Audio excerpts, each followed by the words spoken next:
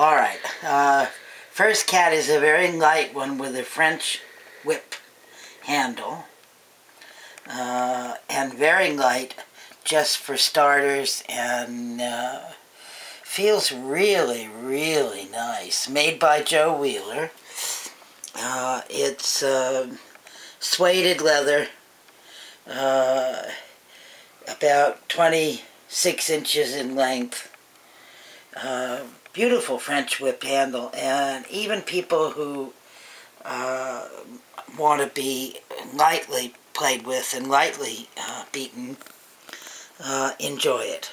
Today we're talking about cat o' nine tails, and I'm going to give a little history of cat o' nine tails. There's history of cat-style whips go back certainly to ancient Rome, where they were called a flagrum, where the word flogging comes from. They even go back to Egypt, to the flail, which usually had three tails. So as long as there have been people making whips, there have been cat-style whips. The English cat of nine tails started with King William III in 1689 and was used in the Navy and the Army for whippings, and so there's an illustrious history of the British cat o' nine tails. It's also used in America in colonial days, and in Delaware until 1960, and in Australia until the 1950s, and in English prisons until the late 60s. So the first whip was a very light one by Joe Wheeler. The second one, the middle one, was a very fine handmade spread out cat, which we're looking at right now. Spread out cat made by John Norton out of belting leather. It's the kind of thing you can make for yourself. Multiple strands. It's got quite a bite to it, and of course you can stick it in a pocket or put it in your boot and have it instantly available, which is really very nice. And as I say, it's got quite a bite. It's one of my favorite little whips.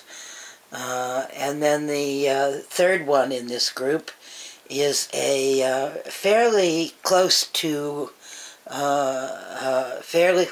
historically accurate British handmade cat o' nine tails for sailors.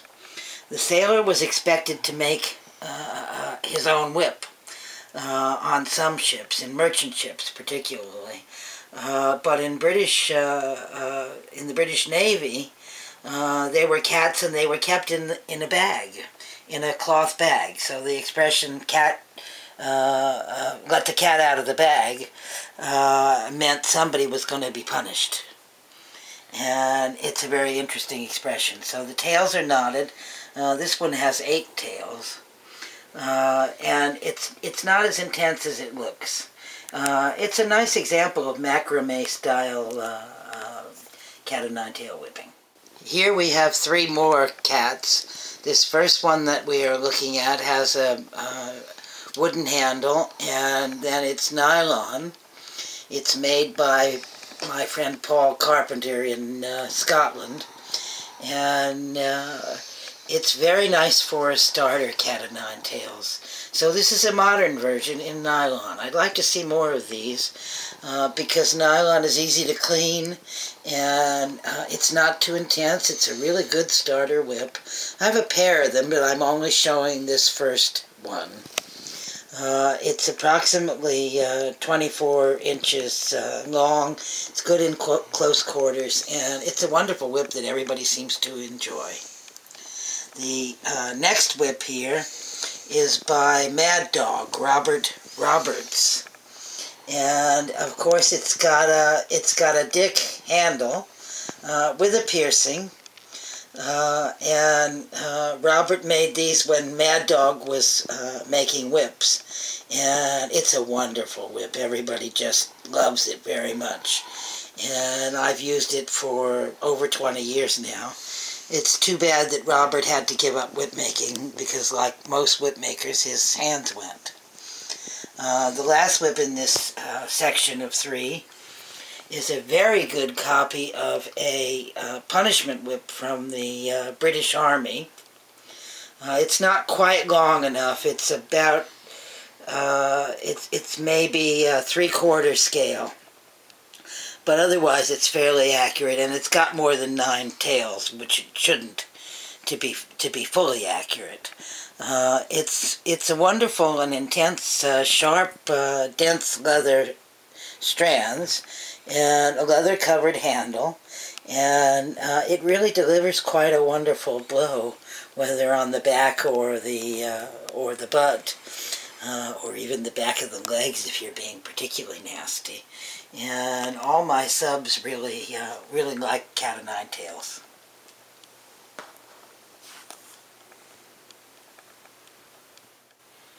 The first whip in this group is a cat of 9 made by Anonymous John from San Francisco.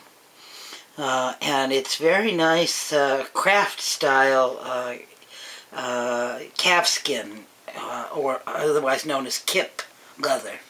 And it's a real stinger. It's very finely braided. It's one of my favorite little cats. So we're doing little cats first, and there are 9, and this is the last 3 in the group of 9 little cats, short cats. So this whip is really wonderful. John made it over 20 years ago, and it still gets a lot of use in my collection. And then the second whip is a rubber cat, made by Mad Dog, made by Robert Roberts. And I love the way he's braided the rubber in the handle. And I haven't seen anyone else able to do as well as he did. We've now got 3 more of my very favorite cat o' nine whips. The one you're looking at right now is a Jim Farrant flexible cat o' nine tails. And the handle flexes and it throws almost like a bullwhip. This is the shorter version. Jim made this after his original one in 1980. This one was made in 1983. It's about 32 inches long, knots on the end, very traditional. Jim based the design on Royal Navy ships, but he made it in kangaroo leather.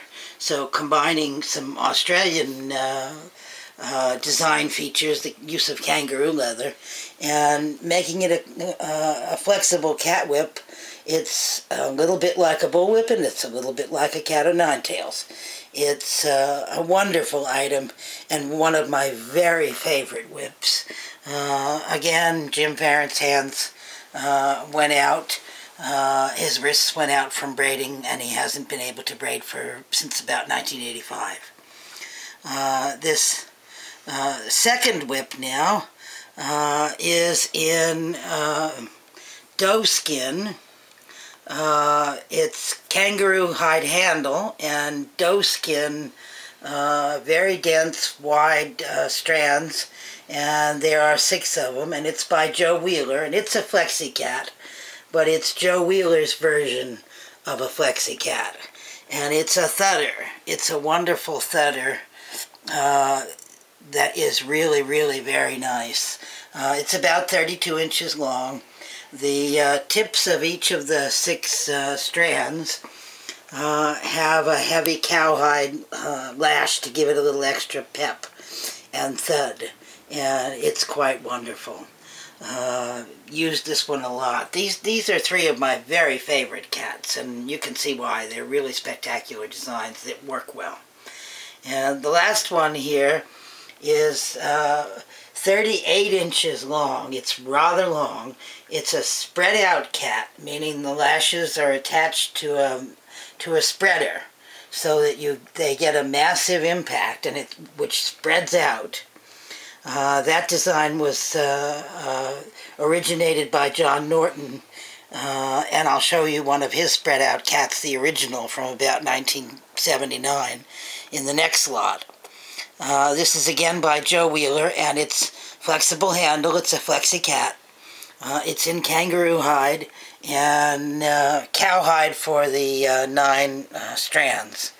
It's very severe and leaves wonderful bruises, and is an extremely wonderful whip. So these cat o' nine tails are based on traditional designs from the 19th century. I recently appeared on a program called Deals from the Dark Side, where I actually gave provenance and value for an original 19th century punishment whip. And you can find that on YouTube. Just look for Deals from the Dark Side. Cat o' Nine Tails is the name of the episode. Cat o' Nine Tails, Deals from the Dark Side. It was a wonderful program, and I was able to help them out and identify and value this wonderful antique whip that they had. Wish I had that in my collection, but I do not. Now we have my 3 favorite cat o' nines in the whole world, and I have about 30 of them.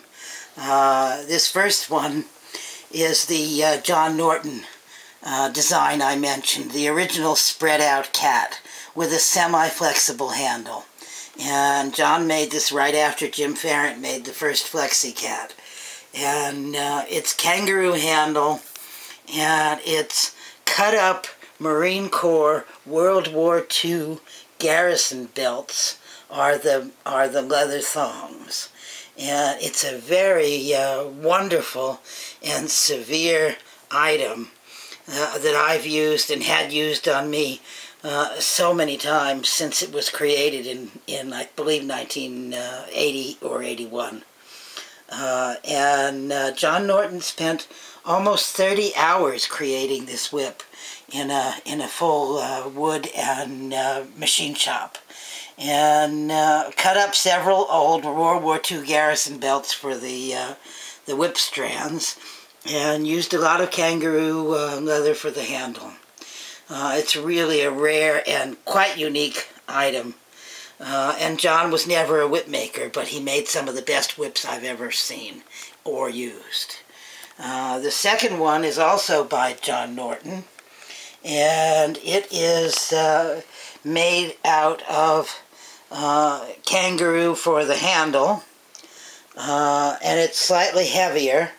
It's also semi-flex handle, and the strands are made out of cut up old razor straps, Russian horsehide razor straps from the 19th century.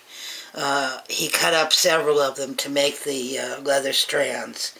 Again, it's a very severe, very thuddy, lots of impact, deep bruising, but it doesn't create a lot of blood. And it's a wonderful, wonderful item. And very hard work, and a lot of time went into it. It took him, I believe, somewhere on the range of 25 or 30 hours to create it. Then the last in this series is my very favorite cat of all. And it may look unpretentious, but this cat came into my life in 1983 when it was used on stage during his appearance in Leatherware by Coulter Thomas. And so this helped him win IML 1983. And he came jauntily on stage swinging this cat, which he had borrowed from a friend of mine. And he kind of got attached to it, and the friend gave it to him, and then he gave it to me. And it's been a wonderful part of my collection. It's a stinger, not a thudder. And it doesn't really leave marks, which is kind of why Coulter liked it, because he was light S&M when he played. You know, he was not a heavy player, but he certainly was a player. And so it's been in his hand on my back and bud, and therefore has wonderful history for me. And in the video at IML 83, 1983, you can see that he's holding this whip on stage. So it's a one-of-a-kind, and I'm thrilled to still have it now 30 years later. These are two movie prop cat-o'-nine whips based on British naval flogging cat-o'-nine tails. They're made out of rope with that's been strengthened and tied at the bottom and knotted. And this first one with a very decorative handle is very historically correct. And I'm not even sure that it isn't a 19th century British naval cat-o'-nine tails. It may very well be. It certainly fits the historical descriptions. So the braiding is very beautiful. It's over 3 feet long. It has triple knots on each of the 9 tails, and it looks worse than it is, so it would make a great movie prop. But it's got some thud to it, and for historical accuracy, it's great fun. Somebody who really wants to know what it feels like to what it was like for the British sailors in the Royal Navy in the 19th century, or even American sailors who were whipped with cat-o'-nine whips too. And the smaller one is a movie prop as well, and you know, from I don't know which movie, but I was reliably informed it's a movie prop. It could be a pirate movie, it could be a British movie, could even be a convict movie. And I remember these movies from the 1950s that always had a whipping in them, and they're still doing it today.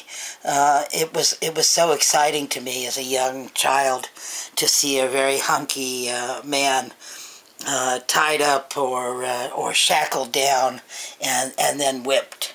It was very exciting, and it still is. And of course, they're still using them in movies today. So these whips are 3 feet long, and like I say, they look more intense than they are, but they're historically accurate, and they're fun to use, and I've had a great deal of enjoyment out of them. This is the last of the cat-o'-nines we'll be showing today, and this one is by Joe Wheeler, and it has a name. It's called Maximus Thud. It's over 3 feet long. It's made out of leather jump rope cut up, and it's extremely thuddy and extremely hard, and I've been known to swing it two-handed like a baseball bat. The thongs are very dense and very hard, and it really does give a very strong thud. Unless you're on a cross or leaning against something, it'll knock you down if you're hit hard enough with it. And it's really beautiful, shiny black leather, and a stiff handle, not a flexible one. And so it's kind of like a nine-tail flogger, but a very thuddy and dense one. And beautiful work, and for those I play with who like thud and have high tolerances, this is something they just scream for. So it's gotten a lot of use over the years, and I want to thank Joe Wheeler, who's made me many, many whips. I wish his hands were good enough to produce more, but he's still producing, and he's worth the wait.